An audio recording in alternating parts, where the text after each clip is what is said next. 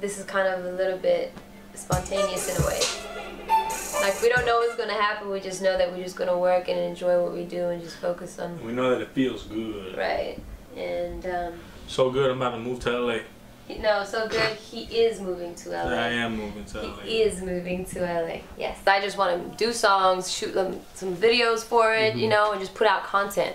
So that, right. And it's like, that's why I always tell people, it's like, you know, mixtape is like usually in the hip hop rap road or whatnot, but a mixtape is a mixtape. This is not a mixtape, first of all. Like, I mean, I guess I'm from the rap world where we come out with mixtapes all the time. Yeah, that's why it's such a different kind of mixtape. Yeah, I don't know what else to call it, because it's something that is not like going through a label. It's like a little, it's not enough to be called an album, because I'm not trying to put like 12, 14 songs. I feel like this is gonna end up getting on your album, like becoming your album. You gotta find you up there and like define whatever it is you're gonna do.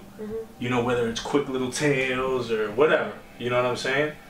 And that's how we make these records like memorable. There's only one moment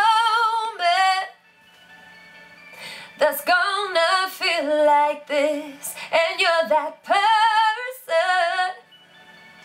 that I wanna feel it with. That's why I need you here with me tonight.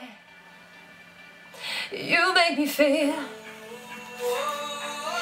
you make me feel, you make me feel, you make me feel,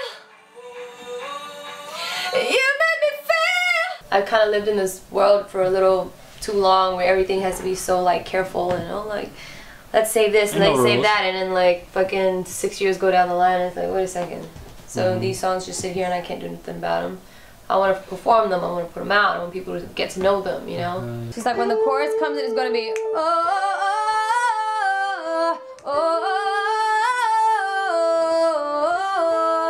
and then it's like, because he's going to put it all down and you're going to put the beat over it, right? Yeah, we'll do that later. Like, let's just get him to put it down first. That's what I'm saying. So like, so get him to do all that. So me and CJ can write the, start writing. Then it's a new beginning. While he puts all the guitar bits down, because we don't need to be here for that, right?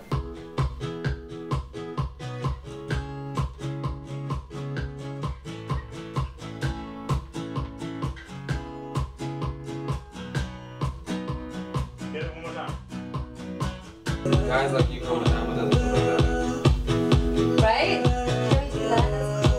Do it again. Do whatever you want to do. Hey, these guys write so unorthodox. They're like, how are we gonna breathe on this shit?